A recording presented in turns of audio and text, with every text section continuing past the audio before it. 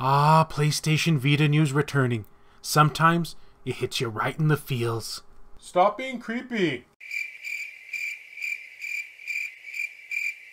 Greetings, fellow Vita fans. This is James with PS Vita at 2 AM coming at you once again with another exciting video. And if you're new here and love everything PlayStation Vita, well, you know what to do. Don't forget to subscribe. Okay, everyone, it seems that PlayStation Vita official news has officially returned. And you know it's a big deal because I said officially twice. We are going to be covering everything that has happened recently for the PlayStation Vita thus far for July 2020 or something like that. It's the month, so close enough. There's been a lot of doings transpiring, and we're going to be talking about all of them. Some of which is very big news, while others are very big sad news, but we'll cross that bridge when we get to it. And let me know which part of the video interested you the most. Which tidbits of news caught your attention? Let me know down in the comment section. Let us begin now with probably what's been talked about the most on the PlayStation Vita community, and that is Limited Run Games has finally, at long last, announced that Papers, Please, the physical release for the game, will be launching officially,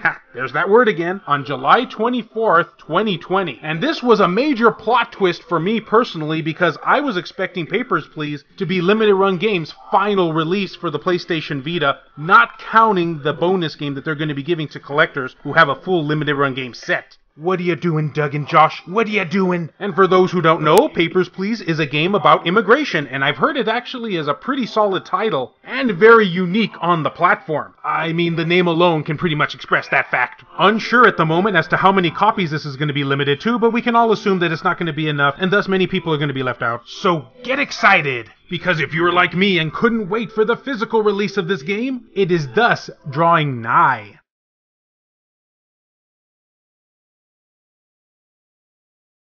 But since I said that I was expecting this game to be the final game, what about the other title we're all anticipating? That being Super Meatboy. Yeah, what about that one, Limited Run Games? I think most people at this point probably know about the situation regarding this game, but just in case you haven't, they announced a little while back that Super Meatboy for the PlayStation Vita physical release will not be releasing on their website until Super Meatboy Forever is completed. And since that game is still in development, well, I would say we probably still have a little ways to go before that game drops. I wouldn't even be surprised if it was late 2020 or sometime in 2021. Can we cue the Price is Right OST?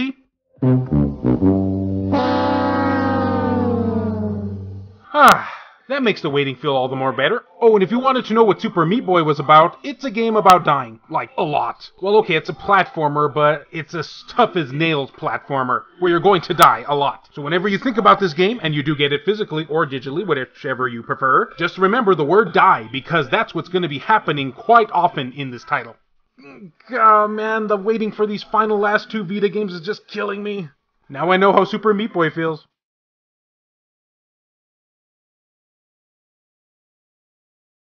Now I got some news for you guys over there in Europe. I literally was pointing at my window when I said that, assuming that you guys were like right next door to me or something. Starting off with the release of Root Double, Before Crime After Days, Extended Edition. And if you thought that was a super long title, well, it is. And I know many of you out there have been eagerly anticipating this one. We got it here in the States back a few years ago, and I know that you guys over in Europe have been saying, hey, where's our release? Well, your demands have been heard, because the game is out right now officially on the PlayStation Vita store. The year is 2030, business as usual in the isolated research city of Rokume. That is, until several explosions suddenly go off in a nuclear research facility known as Labo.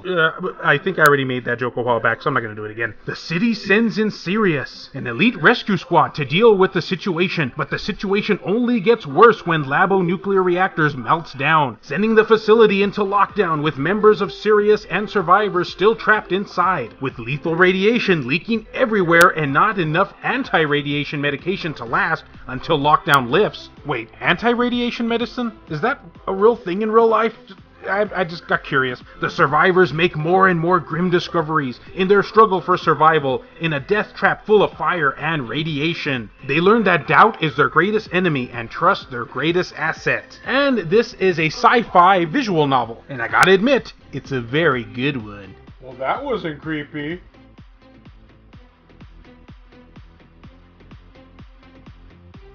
Considering now that this is an official PlayStation Vita news topic, I guess we can expect a Pogi game to be in here somewhere. Oh look, there's one! Who would have thought that? That's a major plot twist! We all saw that coming.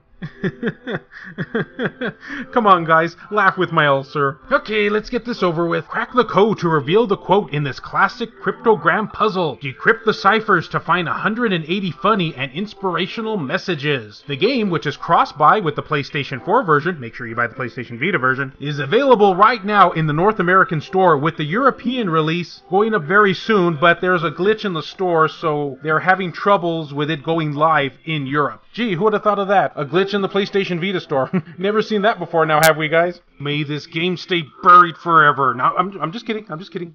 Go ahead and release. It's fine.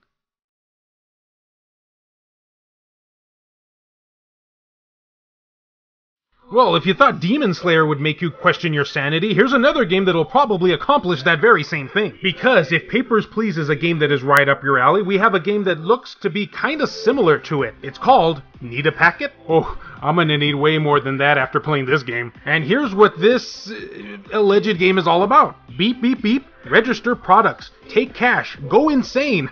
Well, we've already done that. Need a Packet is a horror simulator about supermarket cashiers. Or in this case, a cashier who is gradually losing her mind from routine work. Well, I'm compelled already. She starts to feel that the cash register is turning into a medieval tower.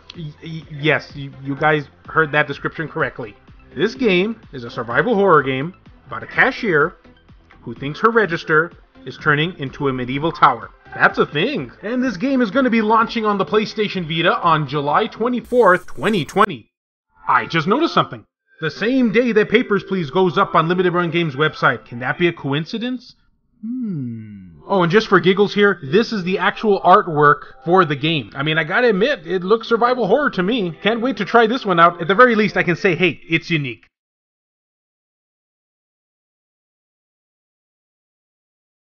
Now for the sad part of the video. Ratalaika Games has officially stated that they will be moving on from the PlayStation Vita in the foreseeable future. And I can't really say that this is all too surprising, being with the whole COVID virus going on, Q&A shut down for so long, and now Peggy upping their prices, even though they did backtrack a little bit on that, them still charging around double the price, probably just makes it not worth it for them in the long run. And this is a big blow to our community, because Ratalaika Games was by far the most frequent and constant publisher for the PlayStation Vita, pumping out games pretty much on a monthly to weekly basis. And to you, Ratalaika Games, I say, thank you for everything you did for the Vita community. Godspeed, good friend. Godspeed.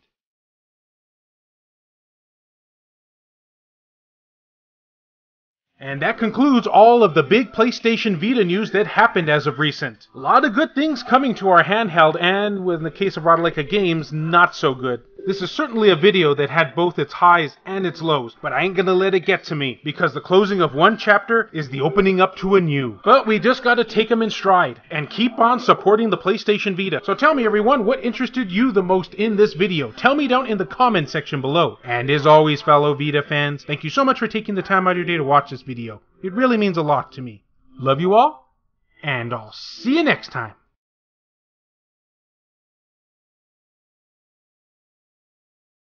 The following video has been brought to you in part by all of these wonderfully generous people who help make this content possible, including Marco Bellotti, Neo Arashi, Reiko Star, Matt Fox, B Mystery, Gutter Drums, Phantom XRS, BMF, Hero Acer, Hemdall Imbert, Saul Ramirez, Ruben Gutierrez, Adam Sondi, Kyle Brooks, Joshua Williams, Dennis R. Huggins Jr., JR, Jared Haddo, Richard Cruz, E-Rock, Kevin Enright, Buzz Sayin, Pierce Sterner, Heston Joseph, Jelly, Wendy K, Adam Theory, Aaron Swanson, Mario Cruz, David Ray, Sculpture Tugel TCG, Rodrigo Vera, Larry Anderson, Eric DeWitt, Redron Alloy, Silica, and Version Mystery. If you would be interested in supporting the channel and seeing your name on this end screen here, or if you wish to remain anonymous, that's cool too, then make sure to check the links down in the description below. I have numerous ways for you to do so down there. Oh crap, I forgot to say task.